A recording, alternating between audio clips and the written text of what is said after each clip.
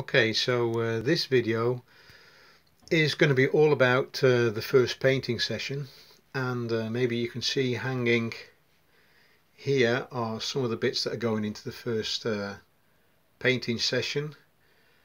Connecting rods, coupling rods and cranks. And you might be wondering why they're going to be painted. They're actually going to be painted red. It's the locomotive is based on narrow gauge prototype, and they quite often had red motion, so they're going to be painted red. All the pieces you can see hanging here, they've all been degreased and keyed. The surfaces have all been keyed. So of all the bits and pieces, we'll go down to this one as well, to the smoke box. There it is. Get him in focus if we can. Yeah, there he is. The smoke box.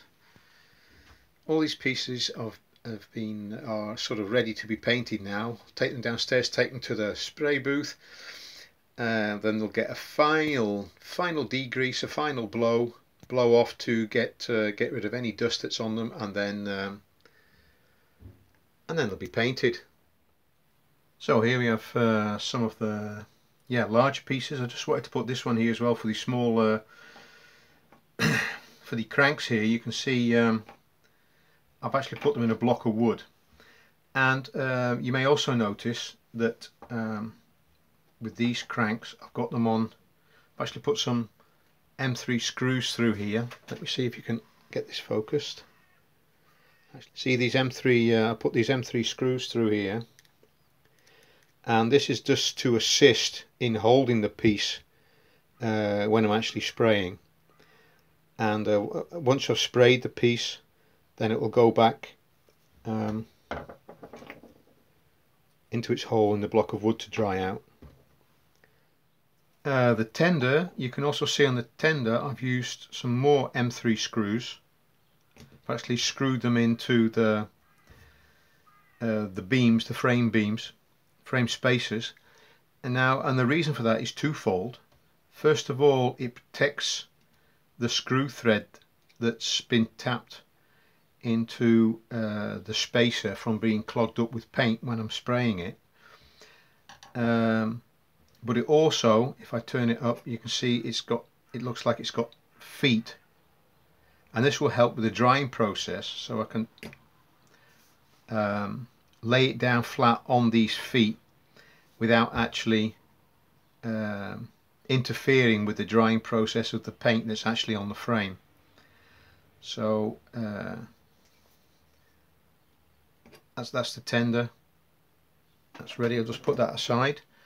And similarly with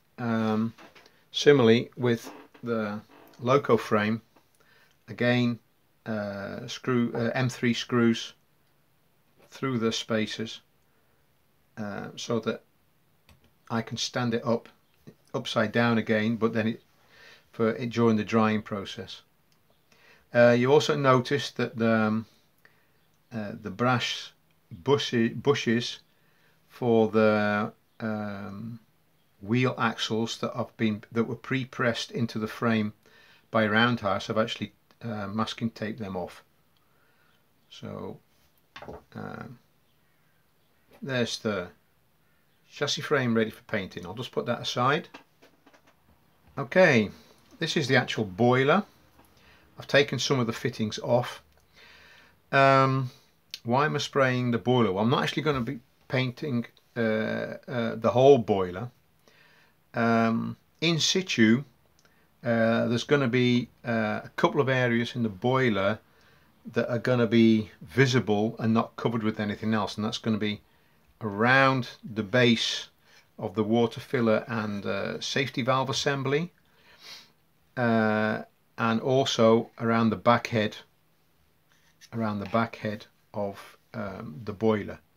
So I'm going to be painting the back head, the pipe that goes to the pressure gauge, and let's say the first third of on the top of the loco, and around the water filler and the safety valve housing. So where I'm holding it now with my hand, that won't be painted.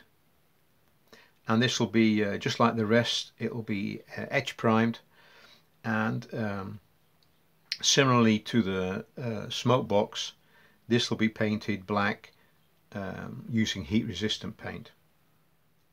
I've already keyed up the inside of the wheels. I've decided that I'm actually going to paint the inside of the wheels, the inner face of the wheels if you like, black.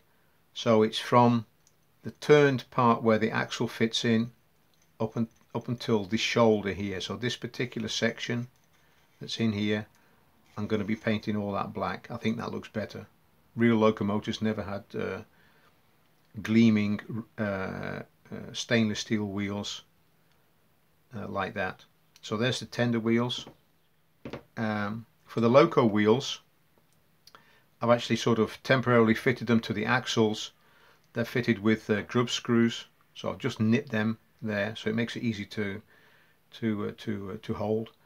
And similarly, I've keyed up the space between the machine part of where the axle fits in and the outside edge. So I'm just going to be painting black this particular section here on all four, and I'm going to be doing this by hand. So I'm going to be priming it by hand with just with a normal paintbrush, and applying the top coat in a similar way. Okay guys, we're in my garden shed that has been quickly converted to a spray booth. You can see there on the workmate, I've got the box, I've got a, oh, I don't know if you can see that, but I've got a hook hanging there in case I need it. Etch primer, there's the first component to be painted, the chassis, loco chassis. The next one waiting to go will be the tender, and then all the other components. Now I'm using a certain order to paint them because I've been figuring out how they all going to pass in the oven or ovens in a minute, and I'm going to be doing it in 2 batches because I haven't got enough room to do them all in one go. So, and I've got a 2 kilowatt heater there going, by the way. Outside it's about 10 degrees, inside it's a lot warmer. So hopefully we can do some spraying today and keep the amount of dust down to a minimum. Perhaps I'll in the film I'll put some stills up, some photos up as we go along. I won't be filming as we go along because I'm going to be much too busy, but I'll try and put something up that sort of details, that shows, gives you an idea of the progress of the painting today. Okay, hope you can understand me okay. I'm talking through my my spray paint mask. As you can see, these are just some of the parts that I've just got in the primer. So, and there's the, remember the rear third of the boiler that I wanted to get in the primer, there he is. And that's the cab floor behind that.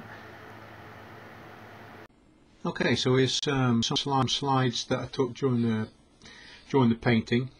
I'd just like to say why these slides are coming through, that the procedure that I use to actually paint these parts are based on a very good article by a guy called Chris Bird from Summerland's Chuffer called Painting Locos the Easy Way, and you can find that on the internet, and I'll just leave a link to that article and to Chris's Summerland's Chuffer in the description, and you can read that later at your leisure. But yeah, there's the wheels that are hand painted, and let's get back to the video. So here we have the result of yesterday's painting. Got quite a few bits and pieces here on the table, so these can be fed into the rest of the build process. Let's take a look. We've got the local chassis there, tender chassis, the drawbar, and oil box set from the oil box set from Locoworks is in there as well. I'm particularly pleased with the smoke box, and it's a slightly different colour, perhaps more a matte colour than the rest. This is because it's been painted with heat resistant paint. The same goes for the head of the boiler. There we've got the wheels, Loco wheels and tender wheels, and then we've got the cab floor there with the servo frame fitted, Still waiting to go into the oven to bake off are coupling rods, connecting rods, and the cranks for the wheels. They'll be going into the oven shortly. That's it for this video about painting, and in the next video we should be continuing with the build. Hope to see you then. Bye bye.